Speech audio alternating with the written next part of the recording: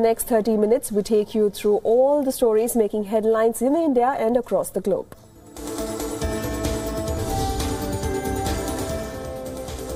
Cuba's President Raul Castro will step down in April next year. Raul, who took over after his brother Fidel Castro, has been president of Cuba since 2008.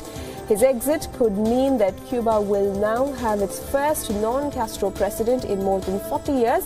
General elections will be held in Cuba, reportedly on April 19th, to elect the next president. Ousted Pakistani Prime Minister Nawaz Sharif has nominated his brother Shahbaz Sharif as party's prime ministerial candidate for the upcoming elections. Shahbaz, who is also the Chief Minister of Punjab province, was nominated after senior leaders of the Pakistan's Muslim League held a meeting at Nawaz Sharif's residence. During the meet, Nawaz Sharif lauded his brother and his hard-working nature and devotion to public service. North Korean leader Kim Jong-un has reportedly executed the official in charge of country's nuclear site facilities.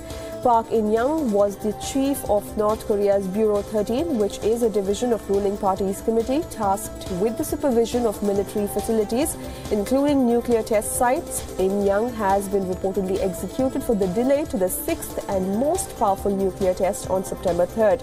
The nuclear test was postponed due to delays in the tunnel construction.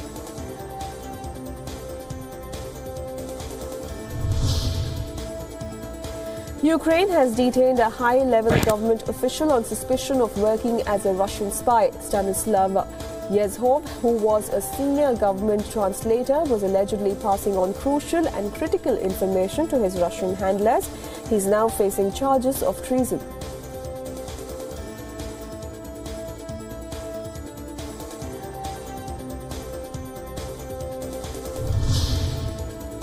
Stanislav Yezhov had the access to sensitive government information. He was allegedly working for the Russians for nearly 2 years and was recruited by Russian agents while he travelled abroad. Yezhov had reportedly previously accompanied Prime Minister Vladimir Groisman on various foreign trips. US has reportedly killed Al-Qaeda propaganda chief in a drone strike in Yemen. Saudi-born Abu Hazar al-Maki was killed along with 3 Al-Qaeda militants when a drone blew up their vehicle in the western province of Marib. The reports come as US has intensified its long-running drone war against the Al-Qaeda in the country since President Donald Trump took charge. More than 120 airstrikes have been carried out by the United States against terror groups. The South Sudan government and rebel groups have signed a ceasefire in an attempt to end the civil war in the youngest country in the world. The ceasefire that will come in effect from Sunday will allow humanitarian groups access to civilians caught in the fighting. The agreement aims to revive the 2015 peace deal, which collapsed after heavy fighting in capital Juba last year. The United Nations has rejected reports that the 2 journalists arrested in Myanmar had passed any information to the world body. Domestic media in Myanmar claims that the 2 journalists were detained for allegedly sending photographs obtained during their reporting on violence in Rakhine to the United Nations. The journalists are being investigated under the country's Colonial Year Official Secrets Act, which carries a maximum prison term of 14 years. The United States has imposed sanctions on Myanmar General Maung So, who oversaw the brutal crackdown against the Rohingya Muslims in Rakhine State. So was among 13 individuals who US calls serious human rights abusers and corrupt actors. A dog which had lost its front legs in a violent attack was given a new lease of life with a pair of high-tech carbon fiber racing blades. Kola lost his legs after a man in Thailand attacked him with a sword for chewing his shoes. He was later rescued by the founder of Phuket-based animal rescue charity, the Soy Dog Foundation. The United Nations General Assembly overwhelmingly rejected Donald Trump's decision to recognize Jerusalem as the capital of Israel. India, alongside with 128 nations, passed a resolution against Trump's Jerusalem decision. Though the resolution is non-binding, but a strong vote in support of the UN resolution carries political weightage. The United States, however, has rejected the United Nations votes and have stated that Washington will continue with its plan to have its embassy in Jerusalem. U.S. Ambassador to the United Nations, Nikki Haley, said that the United States will remember this day and America will put their embassy in Jerusalem, and no vote in the United Nations will make any difference to that decision. She also added that this vote will make a difference on how Americans look at the UN and on how they look at countries who disrespect the US in the UN.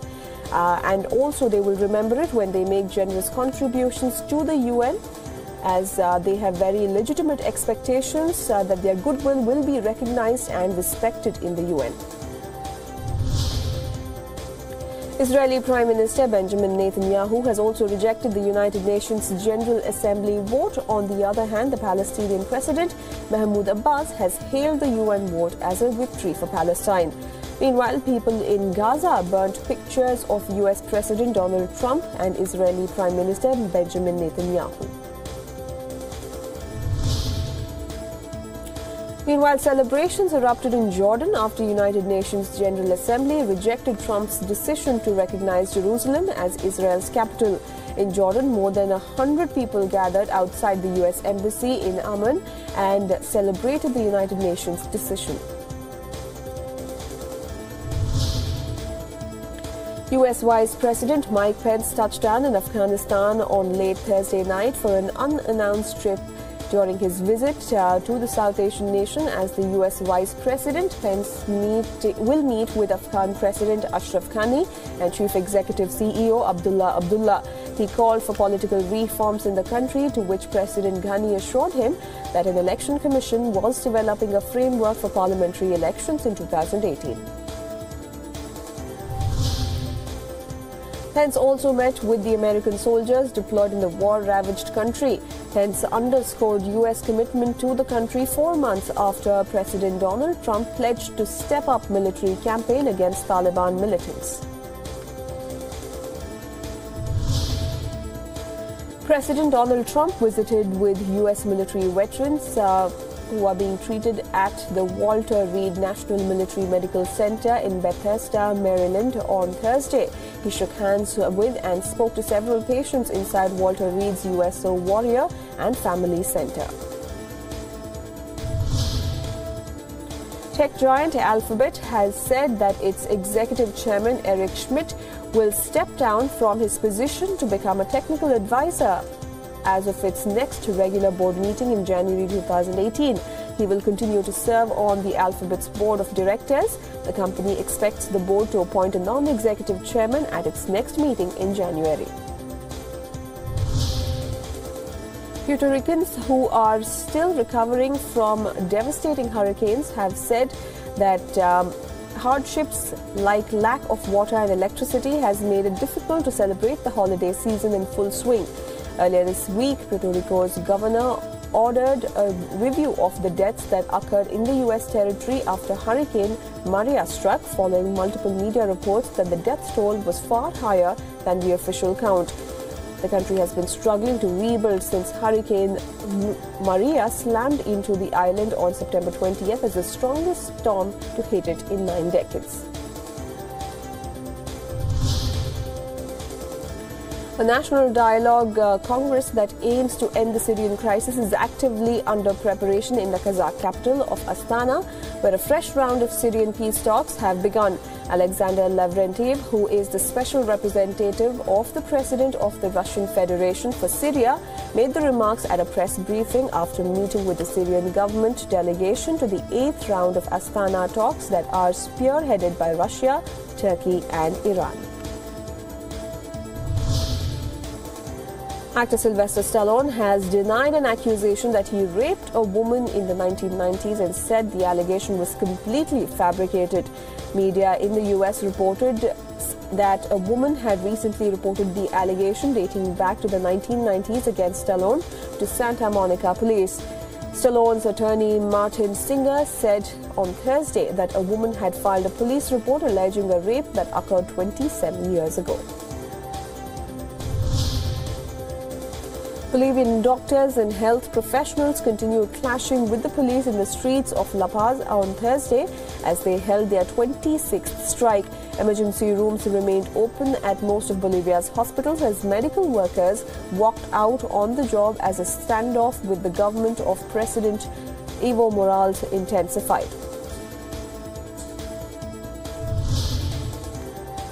Excitement was at its peak at London's newly refurbished Victoria Palace Theatre for the opening night of the hit Broadway musical Hamilton. The highly acclaimed hip-hop style show tells the story of how penniless immigrant Alexander Hamilton became the right-hand man to General George Washington. It uses a musical combination of hip-hop and rap, R&B, ballet and traditional Broadway to tell the story. Creator Lin-Manuel Miranda, who attended the opening night in high spirits, said it was a show for everyone. Peruvians turned out in huge numbers in support of President Pedro Pablo Kuczynski on Thursday after he told lawmakers that the country's democracy was at stake ahead of a congressional vote to remove him from office. The right-wing populist party that controls Congress hopes to remove Kuczynski from office in a vote on Thursday on grounds that he is morally unfit to govern after finding that he once had business connections with a company at the center of Latin America's biggest graft scandal. U.S. Deputy Assistant Secretary of State Tim Lenderking has said that there was no military solution to the conflict in Yemen. Earlier, President Donald Trump threatened to cut off financial aid to countries that voted on Thursday in favor of a United Nations General Assembly resolution calling for the United States to drop its recognition of Jerusalem as Israel's capital. Authorities have lifted evacuation orders imposed as the massive Thomas fire scorched swaths of Southern California as firefighters moved closer to victory over the destructive inferno. An area of 272,000 acres has been burnt since the inferno broke out on December 4th, and firefighters are describing it as 60% contained. The California Department of Forestry and Fire Protection said that a recent period of windy weather had made little impact on the fire, which has destroyed more than 1,300 structures.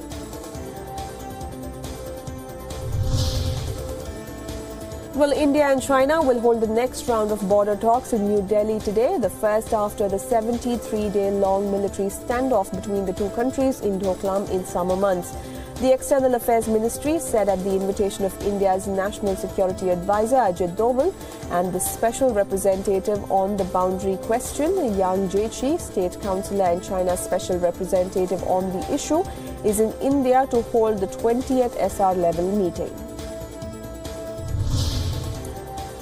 Rahul Gandhi will chair a meeting of the Congress Working Committee, his first as Congress's president. The CWC will accord a warm welcome to the new president and likely to discuss the current political situation, including the ramifications of the Congress's strong performance in the Gujarat Assembly polls for the party in the future. Party sources said the 2G Spectrum case judgment acquitting all the accused is also likely to be discussed. The BJP and Prime Minister Narendra Modi had used the alleged scam to the hilt while mounting a fierce campaign against the Congress in the 2014 Lok Sabha elections.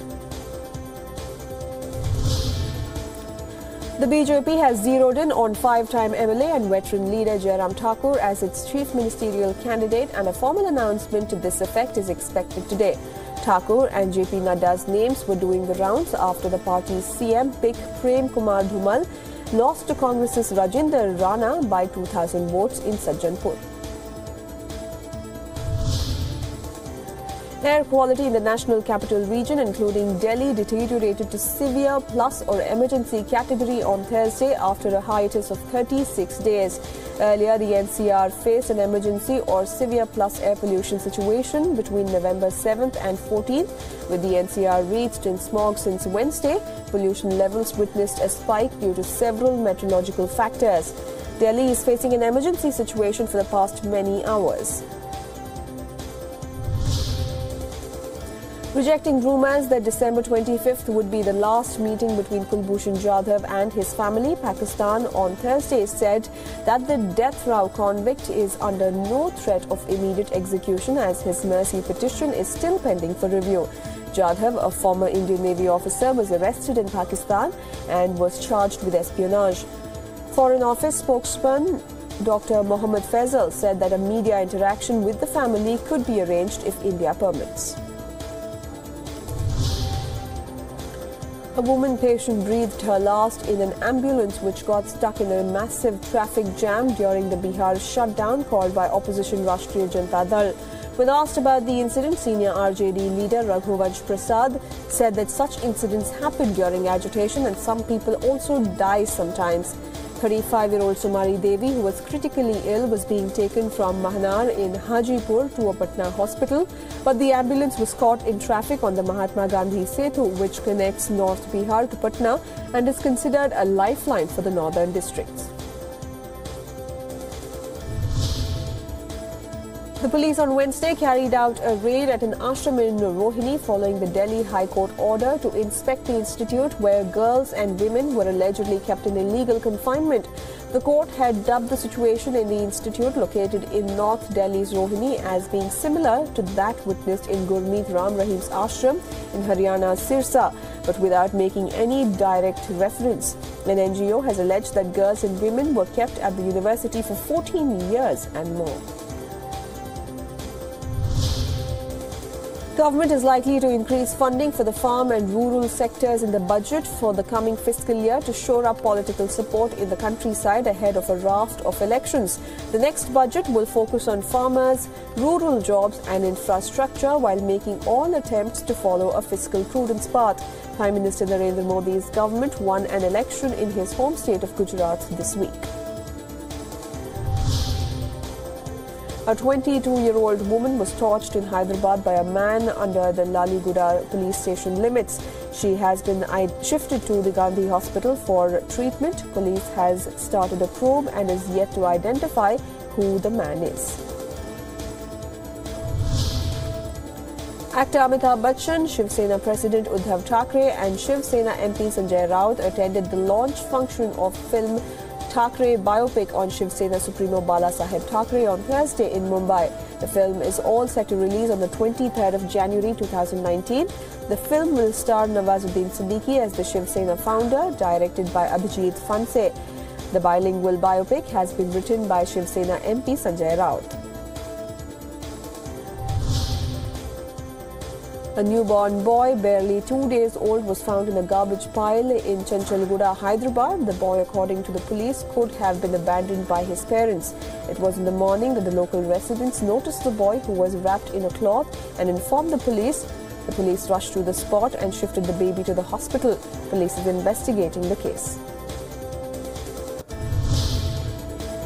The scheme to regularize unauthorized buildings in Tamil Nadu will draw to a close on Thursday with not many takers for it. The long-winded process involving submission of multiple documents, high penalty and lack of awareness is said to be the reason why the scheme was elicited a lukewarm response. UP till December 13th, only 35 people have filed applications for regularization.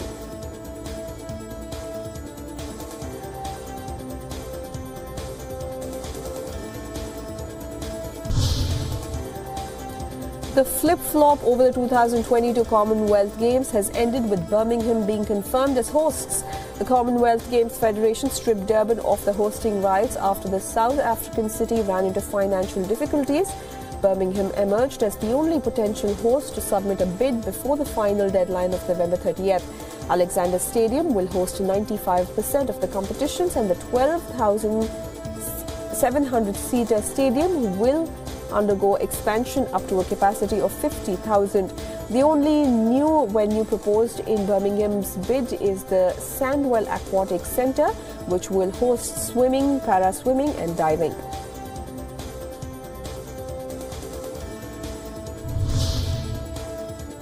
The International Olympic Committee has warned Russian athletes hoping to participate as neutrals in the 2018 Winter Olympics that their kits cannot replicate the colors of the Russian flag. The IOC has reiterated one of its 13 stipulations related to Russia's ban from the Pyeongchang Games for state-sponsored doping, which states that individual items of clothing cannot be used to recreate the Russian tricolour in any form. No emblem or coat of arms is allowed on the kit, with the IOC only permitting words the Olympic athlete from Russia or OAR on a neutral white background. The Pyeongchang Winter Games will commence on February 9th.